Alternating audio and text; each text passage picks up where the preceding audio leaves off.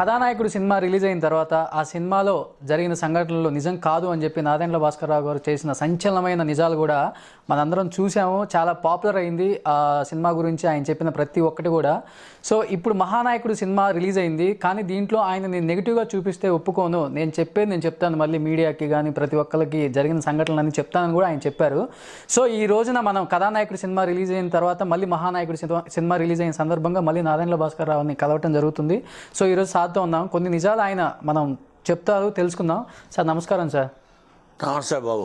కథానాయకుడు ఎప్పుడు కలిసాము, మళ్ళీ మహానాయకుడు వచ్చింది, కానీ మహానాయకుడు సినిమాలో నన్ను నెగిటివ్గా చూపిస్తే నేను ఊరుకోను అని చెప్పి మీరు ఒక సంచలనమైన కామెంట్స్ చేశారు. కానీ ఈ రోజున సినిమాలో నాదెండ్ల భాస్కర్ రావు గారిని చాలా నెగిటివ్గా చూపించారు సినిమాలో అని చెప్పి చూపించారని చెప్పరాదు.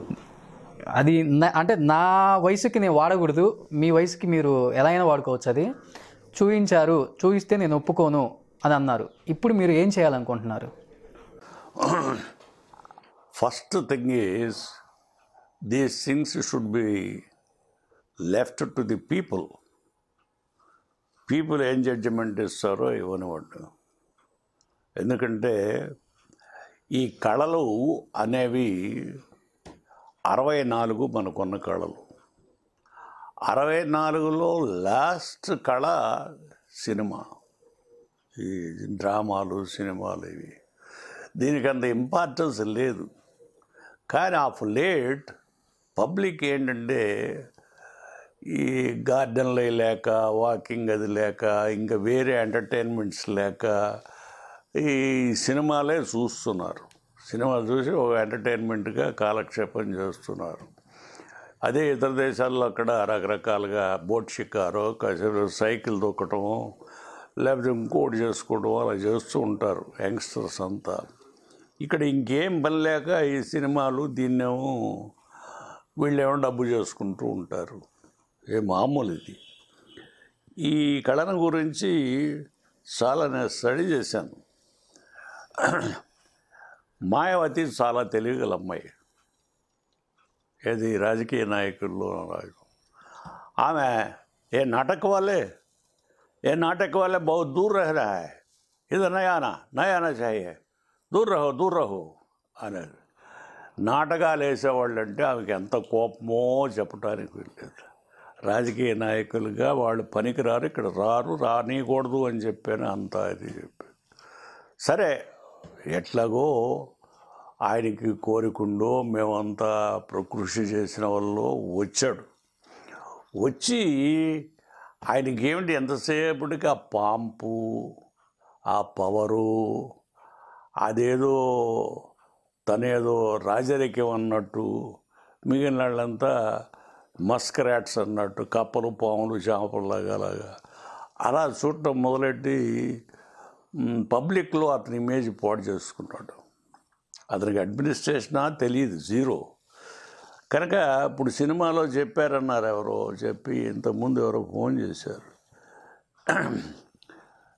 మీరు పైలట్గా ఉండండి, నేను పైలట్గా ఉంటాను, మీకు అడ్మినిస్ట్రేషన్గా తెలియదు కదా, కో పైలట్గా ఉంటానని చెప్పినట్టు అని చెప్పారు.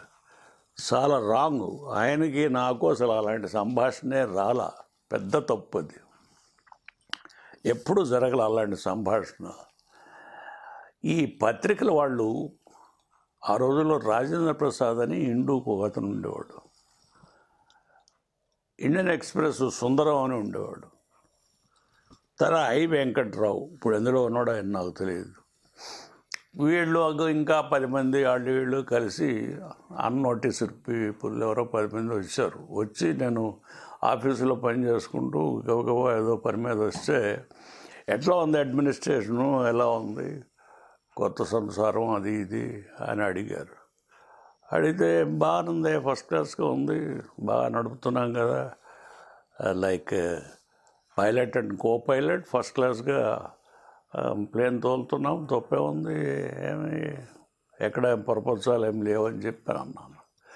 దీన్ని ఒక సెక్షన్ ఆఫ్ ది ప్రెస్సు ఒక తప్పు పట్టినట్టు, దాన్ని ఏదో పెద్ద అఫెన్సివ్ వర్డ్ యూజ్ చేసినట్టు, నేను ఆయన అధికారాన్ని అంతా కొల్లగొట్టి నేనేదో కో పైలట్ అని చెప్పి అనుకున్నట్టు వాస్తవానికి పైలట్ నేను కాదు, పైలట్ అతను, పైలట్ నేను. అతనికేం తెలుసు అడ్మినిస్ట్రేషను, తెలియదు కదా. కనుక అది ప్రెస్ ముందు జరిగిన సంభాషణ. అంతేగాని రామారావుకు నాకు ఎప్పుడు ఆ సంభాషణ రాలేదు. ఆయన నన్ను ఎప్పుడు అడగలేదు, నేను ఎప్పుడు ఆయనకి సమాధానం చెప్పలేదు. ఓన్లీ థింగ్ ఈజ్ అడ్మినిస్ట్రేషన్ తెలవదు బ్రదర్ నాకు, నువ్వే చూసుకోవాలని చెప్పాడు బిగినింగే పార్టీలో చేరేటప్పుడు. తర్వాత ఒక రోజుని ఇలాగే క్యాబినెట్ ఫామ్ చేసింది నేను. చాలామంది తెలియదు, క్యాబినెట్ ఫామ్ చేయటం నాకు చేత కాదు, నాకు ఎవరెవరో తెలియదు, క్యాబినెట్ మీరే ఫామ్ చేయండి అని చెప్పాడు. నేను నా పేరు పెట్టుకోలే, అసలు నేను ఉండాలని లేదు. అది నా పేరు పెట్టుకోకుండా మిగిలిన పేర్లు ఏవో రాజగోపాలాచారి క్యాబినెట్ లాగా 10 14 పెట్టుకుందాం అని చెప్పంటే, సరే ఇష్టం బ్రదర్, కానీ అన్ని కులాలు వచ్చేటట్టు అడ్జస్ట్ చేద్దాం. రాసేసినాక నా పేరు లేకపోతే మరి నేనెట్లా నాకు ఏం తెలియదు కదా. రైటిస్టులంతా రైట్ను కూర్చున్నాళ్ళు, లెఫ్టిస్టులంతా లెఫ్ట్, అంతే నాలెడ్జ్ ఈ పాలిటిక్స్లో నాకు. కనుక మీరు క్యాబినెట్లో రాకపోతే ఇంత దూరం తీసుకొచ్చి వదిలేసిపోతే నేనేం చేస్తాను, నాకేం చేత అవుతుందని చెప్పని గోల పెట్టాడు.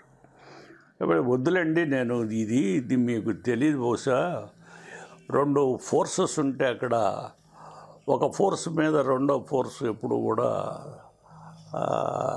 వచ్చి పితిరీలు చెప్తుంటారు, అబద్ధాలు చెప్తూ ఉంటారు. చెప్పి ఇద్దరి మధ్య తగువులు పెట్టి వాళ్ళు లాభించాలని చూస్తారు. ఇప్పుడు మంత్రులు వేసాం, మంత్రి వల్ల లేనివాడల్లా పోయి ఆడి దగ్గరికి తిరిగి చెప్తుంటారు.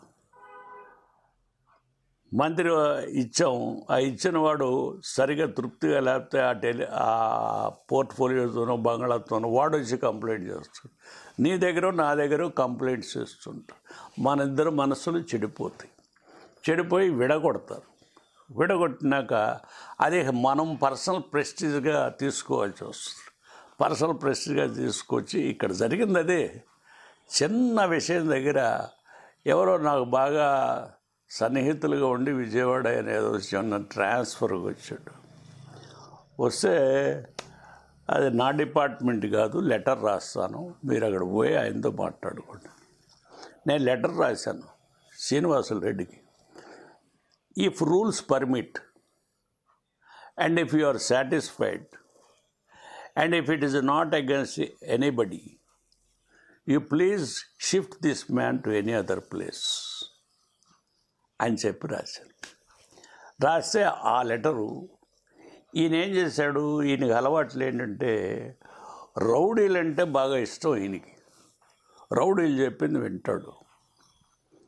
ఈయన మన ఇంట్లోకి వస్తూనే మనకు ఎంతమంది రౌడీలు ఉన్నారు అని అడిగారు. ఇదేంటి రౌడీలు ఏంటి ఇట్లా మాట్లాడాడు ఈ మనిషి అని చెప్పి, కొంచెం రౌడీలు అదే నాకు సంబంధం లేదండి, వాళ్ళు నాతో సంబంధం లేదు, నేను వాళ్ళతో సంబంధం లేదు అని చెప్పి సరే కుర్చీలో కూర్చోబెట్టు. అతనికి ఆ మనస్సులో అదే ఉంది. అతను ఏం చేశాడు, నెహ్రూ అని ఒక అతను ఆయనతో పాటు వచ్చాడు. అంటే మెడ్రాస్ అంతకుముందే వాడు తెలుసుకుని నన్ను రిసీవ్ చేసుకుంటూ ఉండేవాడు ఏరోడ్రోమ్లోనో రైల్వే స్టేషన్లోనో బెజవాడ వెళ్తే రిసీవ్ చేసుకుంటూ. ఆ కుర్రాడు ముందుగానే తెలుసుకుని రామారావు అని చేస్తాడు, రామారావు అని ప్రెసిడెంట్ చేస్తాడు అని చెప్పని మెడ్రాస్ పోయి ఈయనకి అన్ని కబుర్లన్నీ చెప్పుకొని, విజయవాడ రౌడీలు మేమంతా ఉన్నాం, మిమ్మల్ని కాపుగా వస్తాం అని ఏదో సంథింగ్ లైక్ దట్. ఈ ప్రొవోక్డ్ హిమ్. ప్రొవోక్ చేసిన వాడు అంతటితో ఊరుకోకుండా ఆఫీస్ ఆయన ఇంట్లో పెడితే ఎట్లాగూ అంటే ఆయన ఉద్దేశం ఏంటంటే, నాకు సంబంధించిన మనుషులు అతనికి వ్యతిరేకులు ఉంటారు, వాళ్ళది పైచేయి అవుతుందని చెప్పి వీడు అతనికి ఎక్కించి మా ఆఫీస్ తన ఇంట్లో ఇక్కడ ఉండటానికి వీలు లేదని అక్కడ పెట్టించుకోవాలి. టు స్టార్ట్ విత్ మాట సంగతి చెప్తాను. అతని మైండ్ ఎంతసేపటికి అలా పోయింది. అందుకనే లాస్ట్ వరకు కూడా అతను నమ్ముతూ వచ్చాడు నెహ్రూని. అతనికి ఆ మైండ్ సూట్ అవుతుందన్నమాట. ఆ మైండ్ ఎంతసేపటికి అందులో సూట్. అతను ఆఖరికి పిల్లలకి అన్నాడు అని చెప్పి కూడా అన్నాడు. ఓకే, అంత దూరం పోయినా వీళ్ళు సహించారు. కనుక అతని మైండ్ను బట్టి పోతూ ఉండేవాళ్ళు కొంతమంది ఇట్లా తయారై పిత్రీలు చెప్పి నేను ఈ ట్రాన్స్ఫర్ చేయించా కదా నేను చేయలా సీనుకు నేను చెప్పలా చేయమని చాలా క్వాలిఫైడ్గా రాశాను లెటర్. రాస్తే ఆయన అన్నగారు లెటర్ రాస్తే నేను చేయకపోవటం ఏంటని చెప్పి చేసిపోలేదు. చేసేసి వీళ్ళెవరో ఈ ట్రాన్స్ఫర్ అయిన ఇంజనీర్లు ఉంటారు కదా వాళ్ళు పోయి ఈడని పట్టుకున్నారు ఎమ్మెల్యేలు, 3-4 ఎమ్మెల్యేలు పట్టుకుని తోలుకొచ్చారు. తోలుకొచ్చి రామారావు నడుపుతున్నాడా ఈ గవర్నమెంటు, భాస్కరరావు నడుపుతున్నాడా అని చెప్పని చంద్రబాబుని అడిగారు. చంద్రబాబు మీరంతా పోయి ఆయన చెప్పండి పోండి అని చెప్పి పంపించాడు. చంద్రబాబు పనే ఇది. పంపించి ఆయన దగ్గర పెట్టారు. నేను హౌస్లో మాట్లాడుతున్నా, నన్ను పిలిచాడు. పిలిస్తే ఏమిటి ఎందుకు పిలిచారు అని అన్నా. వాళ్ళు ఏదో చెప్తున్నారు విన్నాను. ఏముంది అందులో, ఏదో ట్రాన్స్ఫర్ వీలైతే చేయమని చెప్పాను, లేకపోతే లేదని చెప్పి. తమరు చెప్తేనే నేను చేశాను అన్నాడు. ఈయన సంగీతం శ్రీనివాసరెడ్డి సంగీతం. సరే మంచిది మీరు పోండి బయటకన్నా. బయటకు పోయారు మినిస్టర్ను ఎమ్మెల్యేలు బయట. ఏమిటయా నీకు అడ్మినిస్ట్రేషన్ తెలుసని నేను తీసుకొచ్చాను, నేను పెద్ద మొనగాడివి నీకేదో తెలుసనే. పార్టీకి సహాయం చేసిన వాళ్ళకి మనం ఏదో ఎక్కడో చోట ఉపయోగపడాలి కదా. అందులో ఏదో ఒకటి ఏముంది దీని గురించి వాళ్ళు ఏదో చూసిపెట్టి నన్ను ఏదో బోన్లో నుంచోబెట్టినట్టు, క్రిమినల్లను చూసినట్టు. What is this nonsense? Are A man are A beast? You know the rules of living and rules of administration. ఏమీ తెలియదు నీకు. ఎందుకు ఇలాంటి పనులు నువ్వు చేస్తూ ఉంటావు? దీనివల్ల ఎంత నష్టం జరుగుతుంది? వాళ్ళు రేపు ఏం చేస్తారు? మనం ఏదైనా పిత్రీలు తీసుకెళ్ళి రామారావు చెప్తే రేపు వాడు చేస్తాడు. వాడు పెట్టేదే అదే. నీ అల్లుడు పెట్టిస్తున్నాడు ఇది, నీ అల్లుడు చేస్తున్నాడు ఇదంతా. వెనకాల నుండి పంపిస్తున్నాడు తగులు పెట్టడానికి. తగులు పెట్టి నేను పోతే కదా వాడికి అవకాశం దొరికేది, నేను పోతే కదా ఎవడు లేకుండా ఆ స్థానాన్ని ఆక్యుపై చేయాలని. కనుక నువ్వు ఇలాంటి అర్థం చేసుకో, నీకు తెలీదు. ఇలాగే వాళ్ళకి ఎవరికో పర్మిషన్, వాళ్ళ పేరేంది, మన అపోలో హాస్పిటల్ వాళ్ళకి 35 ఎకరం పర్మిషన్ ఇచ్చారు. అంజయ్ గవర్నమెంట్లోనేమో 35 ఎకరాలు రెండు బ్రదర్ తీసేద్దామని తీసేసాడు క్యాబినెట్లో. మంచిది తగ్గించేసి 5 ఎకరాలు చేస్తే వాడు ఎందుకు ఊరుకుంటాడు? డబ్బు ఉన్నాడు కదా. వాడు నా చుట్టూ వచ్చి నాకేం సంబంధం లేదు, నేను ఇలాంటి అడ్వర్టైజ్ చనిపోమని పోయాడు. అపోలో వాడు సిఆర్ రెడ్డి, సిఎన్ రెడ్డి. సరే తర్వాత పోయి చంద్రబాబుని పట్టుకున్నారు. వాళ్ళకి తెలుసు కదా ఎక్కడ ఏం చేయాల్సిందో, వాళ్ళకి పని చేసుకుని వాళ్ళకి తెలుసు కదా. వాళ్ళకేదో పని చేసుకున్నారు. పని చేసుకుంటే మళ్ళీ క్యాబినెట్లో ఫైల్ తెచ్చాడు రామారావు. ఫైల్ తెచ్చి ఎందులే వాళ్ళకి ఏదో ఇచ్చిందని మనం తీసేటోదికి ఇచ్చేద్దాంలే అన్న. అంటే తలెత్తు తిరగమంటావా ఊళ్ళో, తల తీసేయమంటావా ఏంటి నీ ఉద్దేశం? నిన్న వారం రోజులు కాలేదు ఆడ 35 ఎకరాలు ఎందుకు 5 ఎకరాలను కట్ చేసాము క్యాబినెట్లో. మళ్ళీ వాళ్ళు 5 ఎకరాలకి కట్ చేయమంటున్నావు, 5 ఎకరాలు తీసి మళ్ళీ 35 ఎకరాలు చేయమంటున్నావు. ఇదేమన్నా అడ్మినిస్ట్రేషనా? నవ్వులు పాలు అవడానికి ఏమిటి ఈ పిచ్చి పనులు? ఇలాంటివి మంచిది కాదు, ఇలాంటివి చేయకూడదు, తప్పు. మన ఇద్దరం కలిసి ఉంటే సరే ఎవడేం చేస్తాడు అంట. అరే మన ఇద్దరం కలిసి ఉంటే ఈ దేశాన్ని చాప చుట్టేస్తామా? వాట్ ఈజ్ చేసి నువ్వు మాట్లాడేదని చెప్పి కోపం క్యాబినెట్లోనే. సరే సంతకం భారత చంద్రబాబు ఇట్లా పాడు చేశారు. ఇతనే మొత్తం the whole drama behind the Chandrababu. Whole villain is behind. Villain కూడా ఇంకా అంటే చాలు వర్డ్ బహుశా. అది మొత్తం అంతా అతనే. మొత్తం ఫ్యామిలీ అంతా రూయిన్ చేశాడు కదా. All family was captured by him. వాళ్ళకి ఏం తెలుస్తుంది ఆ పిల్లలకి? ఇప్పుడు మీరు చెప్పే ఇప్పుడు ఈ సినిమా తీశాడనే కుర్రాడు ఆడి పెళ్ళి నేను చేశాను. ఎట్లా చేసామండి? రామారావు బతిమాలాడు నన్ను. ఏమని? ఇది ఎవరో ఆ పేరు చెప్తే మంచిదిగా, అమ్మాయి ఇంకా బతికుంది, దాన్ని తగులుకుని రోజు తిరుగుతున్నాడు, పెళ్లి చేయాలి వీడికి, నువ్వు సినిమా అమ్మాయి ఎవరు మెడ్రాస్లో ఉంటుంది, పేరు చెప్పాను, మంచిది కాదు. వెనబడి నానా న్యూసెన్స్ చేస్తున్నాడు. వీడికి అప్పుడే పలాంది కావాల్సి వచ్చిందట, పెళ్ళి కావాలట వీడికి, ఎవరినన్నా చూసి పెట్టి బ్రదర్ అంటే. కాకినాడలో మా బంధువులు ఎవరో ఉన్నాళ్ళు అంటే వాళ్ళు వచ్చారు, పిలిపించమన్నాడు. పిలిపించాము. పిలిపిస్తే ఆ పిల్ల బాగాలేదు బ్రదర్ అని చెప్పి పంపించేసాడు. పనిచేసి మళ్ళీ వెంటనే మళ్ళీ పిలిపించి 10 లక్షలు మాట్లాడుకుని ఆ పిల్లనే పెళ్లి చేశాడు. కనుక వాళ్ళు ఏంటంటే డబ్బు ప్రధానం, మిగిలినవన్నీ సెకండరీ వాళ్ళకి. కనుక నాయన్ని చంపాం అందరం కలిసి. నాయన కాదు అక్కడ ప్రధానం, నాయన వేసుకుని డ్రెస్ వేసుకుని సినిమాలో దిగాలి, మళ్ళీ డబ్బులు చేసుకోవాలి, అంతే కదా. ఇప్పుడు వాళ్ళు చేసింది ఏంటి రిజల్టు? నాయన చంపటం, నాయన చంపి ఆయన డబ్బులు హక్కుని తింటారు కూడుకోవడం లేకుండా చేసి మళ్ళీ ఆయన డ్రెస్ వేసుకుని ఊళ్ళో తిరిగి ఊళ్ళో జనం అందరికీ మభ్యపెట్టి సినిమా ఒకటి తీసి ఆ సినిమా ద్వారా వాళ్ళ బావకి ఓట్లు వస్తే మళ్ళీ ముఖ్యమంత్రి అవ్వాలా అనేదే కదా ఎయిమ్. అదే only thing is directing the public to vote for Chandrababu. Is such a great man, greatest man, అంతకంటే గ్రేట్ ఎవరు లేరు ఈ ప్రపంచంలో, అంతకంటే తెలియగలాడు ఎవడు లేడు అని చెప్పని చూపించడానికి వాళ్ళు చేసిన ప్రయత్నం ఇది. అంతేగాని వాళ్ళన్నీ చెప్తూ ఉంటే ఒక్కోటి ఎంత అసహ్యంగా ఉంటుందో చెప్పుకోవటానికి వీల్లేదు. ఇదంతా మొత్తం అంతా పాడు చేసింది చంద్రబాబు. మొత్తం అంతా పార్టీని పాడు చేశాడు, ఫ్యామిలీని పాడు చేశాడు, రామారావుని పాడు చేశాడు, చంపేశాడు. ఆఖరికి 25 లక్షలు ఆయన ఏదో దాచుకుంటే ఏదో దేనికోసం ఆ 25 లక్షలు కూడా స్టే తెచ్చాడు కోర్టులో. తెస్తే ఏం లేదు ఆయనకేమీ లేక బాధపడి ఏడ్చాడి చచ్చిపోయాడు. ఇంత దుర్మార్గుడా అని. అందుకే ఇప్పుడు దాంట్లో ఏదో చూపించారు మీరు, లక్ష్మీ సెంటి ఓరే దుర్మార్గుడు అనే డైలాగ్.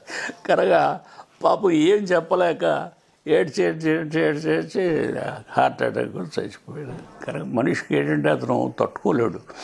ఈ డ్రెస్ కూడా ఎలా ఉందండి, డ్రెస్ ఎందుకు వచ్చిందంటే ఈయన ఇందిరాగాంధీ శ్రీహరికోటకు వచ్చింది. వస్తే మరి ముఖ్యమంత్రిగా తను వెళ్ళాలి కదా, మన స్టేట్లో ఉంది కదా, సరే పోమన్నా. నేను వెళ్ళను బ్రదర్, నువ్వు వెళ్ళిరా అన్నాడు. నే ముఖ్యమంత్రి పోవాలి, పో నువ్వు కూడా రా అన్నాడు. నేను రానన్న, నువ్వు పో అన్నా. పోయాడు. ఆ హెలికాప్టర్ వేసుకుని అక్కడ తిరుపతిలో దిగి డ్రెస్ మార్చి ఇది వేసాడు.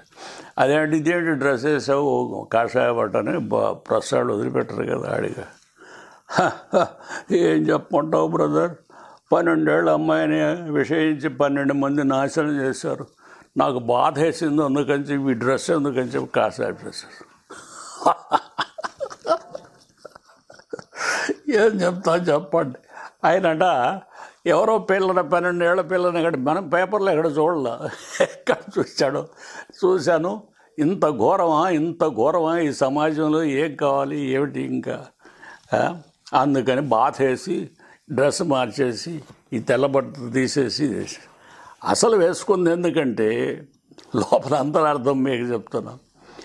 అందరూ తెల్లబట్టలు వేసుకుంటున్నారు, నేను విడిగా కనపడాలా, కనుక ఈ ఎర్ర డ్రెస్ వేసుకుంటే విడిగా కనపడతాను, సినిమాల్లోని బొమ్మల్లో కనపడ్డట్టే కనపడాలి అని ఆయన కోరిక. అసలు జరిగింది. అయితే నేను అడగల. వెళ్ళి ఏం చేశాడు, ఇందిరాగాంధీ ఏదో మీటింగ్ అది పెడతారు కదా, అక్కడ ఆ మీటింగ్లో ఈ జనాన్ని హో ఆమె మాట్లాడుతుంటే అల్లరి చేయించటం, తన చేతులు సినిమా యాక్టర్ కదా, పిల్లలు ఎవరో అల్లరి చేస్తుంటారు, ఆ మీటింగ్ నడవాలి. ఆమె విసుక్కుని వేర్ ఈజ్ భాస్కర్ అని అందట. అంటే ఎవరు ఏం చెప్పలే, మాట్లాడలా. సరే మళ్ళీ ప్లేన్ వేసుకొచ్చాడు, అదే హెలికాప్టర్ వచ్చి ఇంటికి వచ్చాడు. నేను అడగలే ఎందుకు వేసుకున్నావు డ్రెస్ అంటే, నాకు తెలుసుగా ఇదంతా పెద్ద హిపోక్రట్ కదా. సరే నేను అడగకపోతే అడుగుతాను అనుకున్నాడు. ఏం లేదు బ్రదర్, నువ్వు వెళ్ళి ఉండాల్సింది, నేను ఎందుకు లేనిపోయింది అక్కడికి, వెరీ స్మాల్ మీటింగ్, ఏమన్నందులో అడ్డగట్టు. ఏ మీటింగ్ అయినా chief minister is the representative of the state కదా, వెళ్ళాలి కదా ప్రైమ్ మినిస్టర్ వచ్చినప్పుడు. సరే మంచి పనే చేసావు, ఎందుకు దానికి కాదని. నేను డ్రెస్ గురించి అడగల. ఎందుకంటే రేపు మళ్ళీ ఈ డ్రెస్ చేసి రేపు ఏం వేస్తాడో అని చెప్పి మళ్ళీ అనుమానం కదా. అనుకున్నట్టే అది ఈ డ్రెస్ తీసుకోలేదు, మీరు వివేకానంద డ్రెస్ వేసాడు. వివేకానంద డ్రెస్ ఎందుకు వేసాడో తెలుసా? ఆయన ఒక 400 ఎకరం పొలం ఎక్కడెక్కడో కొనుక్కున్నాడు, షాదనగర్లోనే ఎక్కడో సినిమా యాక్టర్ ఉన్నప్పుడు. ఆయన తండ్రి అక్కడ చనిపోయాడు, చంపేశారో చనిపోయాడో ఏదో సంథింగ్ హ్యాపెండ్. అందుకని అమ్మేశాడు 10 లక్షలకి. చీఫ్ మినిస్టర్ అయినాక ఆ 10 లక్షలకి నా పొలం నాకు ఇవ్వమంటాడు. వాళ్ళు కాళ్ళు చేతులు ఇరగొడితే పొలంలోకి వచ్చానని అడ్డా పంపించేశారు. మినిస్టర్లు ఇద్దరు పంపించాడు. పంపిస్తే వాళ్ళు ఇవ్వమన్నారు. ఆ రామచంద్రరావుని కూడా పంపించాడు. సరే, ఆ రామచంద్రరావు తీసేయడానికి కారణం అదొకటి, ఇవ్వమన్నారు. తిరిగి వచ్చాడు. మేము కూడా ఇవ్వకపోతే ఏం చేస్తాడు, ఇంకా మాట్లాడలా. ఈ పొలం ఎక్స్ట్రా పొలం నాకున్న పొలం అని చెప్పి పంచి పెడదామని హెలికాప్టర్ వేసుకెళ్ళి హెలికాప్టర్లోనే డ్రెస్ మార్చి ఈ డ్రెస్ వేసి, ఏది వివేకానంద డ్రెస్ వేసి కిందకి దిగి ఈ భూమి ఎక్స్ట్రా ఉంది నాది, ఇదంతా కూడా పేదలకు పంచి పెడుతున్నాను అని చెప్పాను. మళ్ళీ హెలికాప్టర్ పారిపోయి పక్క ఊళ్ళో ఎవడో దిగాడు. ఇది ఫార్స్. ఇలా పిచ్చి పనులు చేసుకున్న అతను చేసుకున్న పనులకి అతనే బలయ్యాడు. అతని పిల్లలకి ఏం చదువులు లేకుండా, సరిగా సంస్కారం లేకుండా మేపి వాళ్ళని డబ్బు ఇచ్చే వాళ్ళకి అతనంతా శత్రువులు చేసుకున్నాడు. ఆయన పిల్లలే ఆయనకి శత్రువులు. తండ్రిని చంపేసిన వాళ్ళు సినిమా తీసి జనానికి తండ్రి వేషం వేసి చూస్తున్నారంటే జనం ఎంత మరి తెలివి తక్కువ వాళ్ళన్నా, వాళ్ళకి తెలియదు ఆ విషయాలు, అన్నీ తెలుసు వాళ్ళకి. వాళ్ళకేంటంటే ఓ సోడాకాయ, గోలీ సోడాకాయ ఉంటుంది, గోలీ సోడా అమ్ముతారు పావులో బేడో. ఆ గోలీ సోడాకాయ ఆవిడ తాగినట్టు వాళ్ళకి లెక్క. ఒక సినిమా చూడటం అంటే అది ఓ బీడీ కాల్చి అసలు పారేసినట్టు. అలాగా చూస్తారు, చూడనివ్వండి. వాళ్ళకేదో కొన్ని యథార్థాలు తెలుస్తాయి కదా, కొన్ని అన్ని అబద్ధాలని తెలుస్తాయి కదా. కనుక ఇందులో చెప్పింది ఎంతవరకు వాస్తవం గ్రహించగలరు కదా వాళ్ళు. కనుక ఇట్లా జరిగిపోయింది అది. దానికి అతనికి ఏమీ తెలియదు. దానికి తగినట్టు తెలియదనే చెప్పి బయటకు ఉండకూడదు. మంది హిపోక్రసీ. ఇదంతా రాజులు వాళ్ళు చేసే కాలం, పాతకాలం రాజులు చేసే పనులు. అలా చేశాడు. అరాజరికమే అనుకున్నాడు అతను. వాడేవాడు ఆఖరికి పిల్లగాళ్ళ చేతుల్లోనే బలైపోయాడు. లేకపోతే ఏంటిదంతా ఎందుకు జరిగింది ఇది? దీనికి సినిమా ఏంటి? నేను విలన్ ఏంటి? నేను పార్టీ పెట్టి మీ నాయన్ని మనిషిని చేస్తే, ముఖ్యమంత్రి చేస్తే, మీ పార్టీ తెచ్చి నువ్వేందయా నువ్వు నన్ను విలన్ పిలవటం అంటే? మీరు విలన్ కంటే నీచాతి నీచులు కదా మీరు, మీ నాయన చంపిన వాళ్ళు. నన్ను విలన్ చేయటం ఏంటి?